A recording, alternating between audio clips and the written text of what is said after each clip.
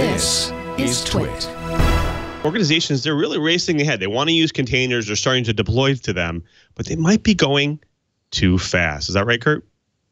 Absolutely. And in particular, a new study says that organizations are turning to containers even though they're not really confident in the security of those containers.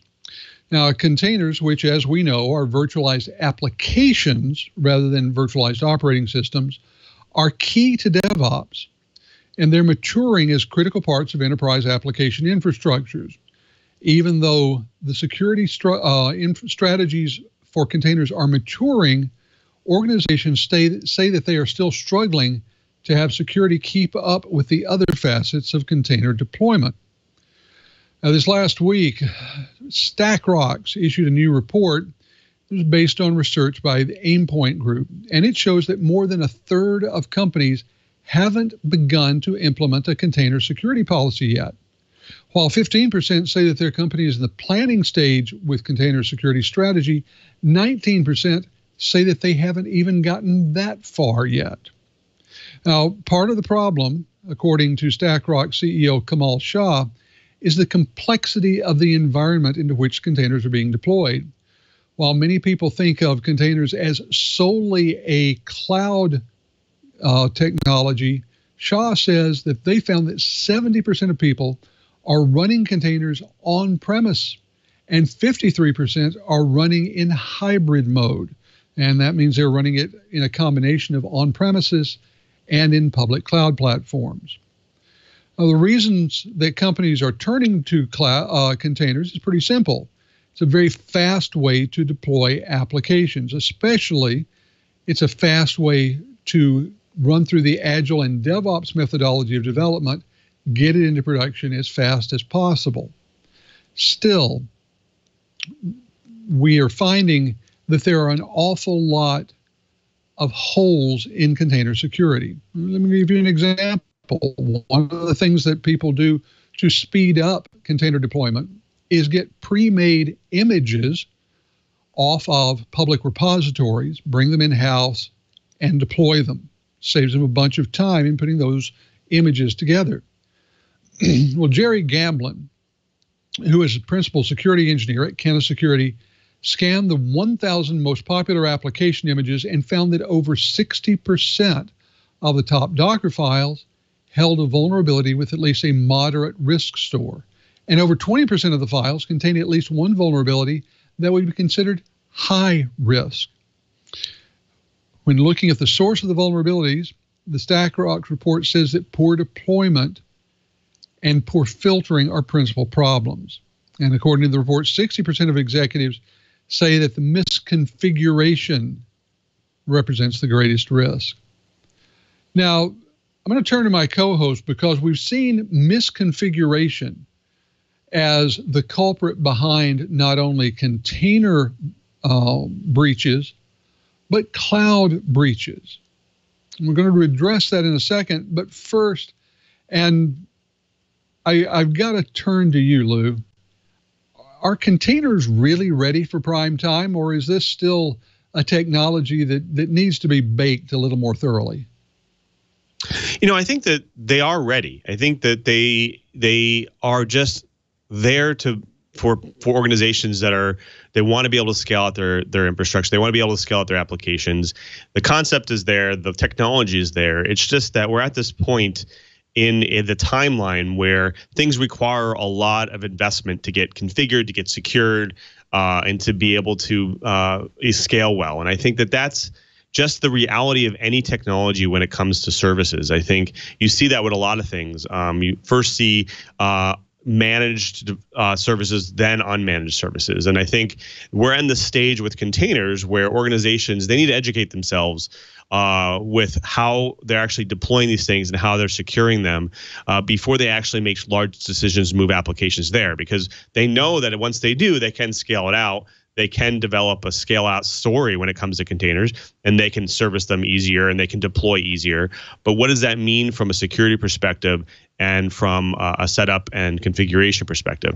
So I definitely think the technology is ready.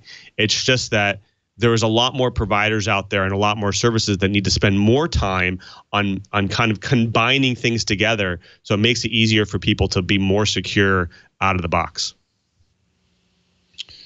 I agree, and I'm going to turn to Brian. Brian, Lou mentioned the idea of the providers making things easier by combining them, putting them together, packaging them up in a way that makes it easier to deploy secure containers.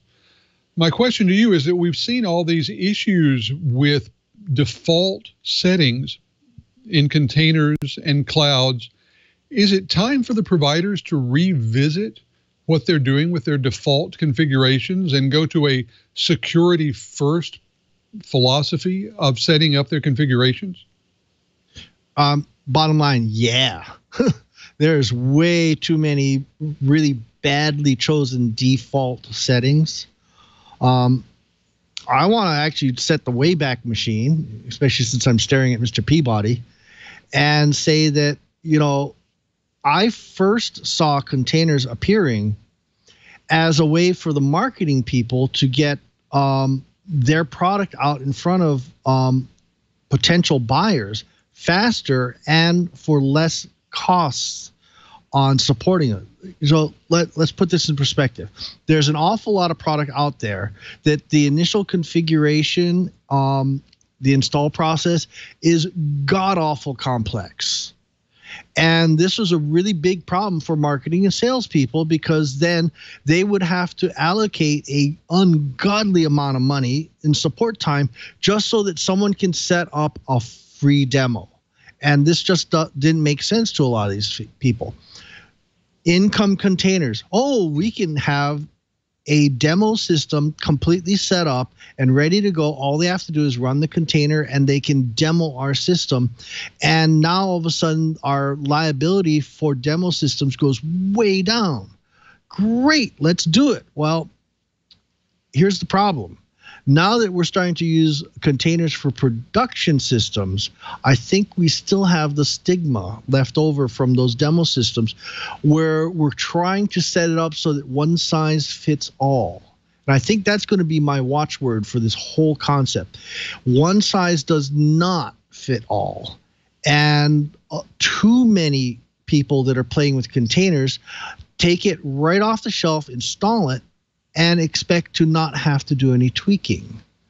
That, I think, is a big mistake. And I think we need to slow down.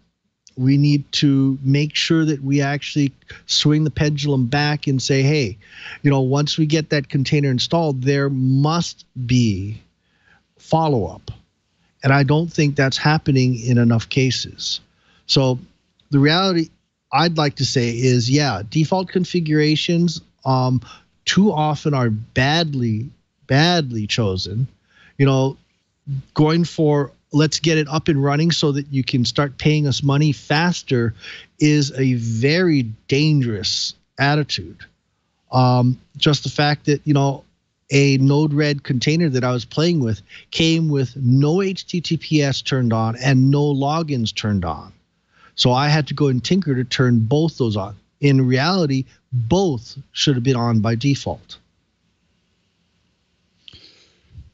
Well, Lou, Brian makes a bunch of good points, and I want to turn to you sort of for the last word.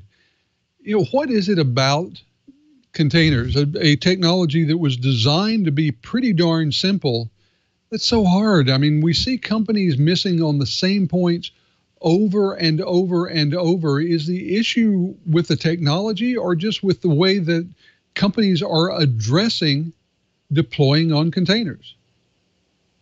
Yeah, I mean, this is the constant battle that organizations like Docker and Kubernetes are handling. Is they're saying, hey, how do we actually host and deploy these things, and how do we make it easy for apps to actually be hosted on them, and so on and so forth. And so they're constantly trying to figure out how to make things easier. And I think that like you said, the concept is fairly simple, right? But usually the execution with a technology, even though it's simple, is not easy. And I think that comes where containers is. I mean, the container concept might be easy, but there's a lot of technology and layers that go along with it. And then there's also the CI/CD portion of it. Is, once I have an application that I've potentially built more cloud native, more container native, now how do I get to make sure that it's constantly deploying, constantly integrating, and it's doing that, and it's scaling, and it's load balancing, and it's doing all these things. And if you configure it just minutely wrong, you can run into potential security issues or even just reliability issues. And I think that that's where we're running into, is just that's where the technology is right now.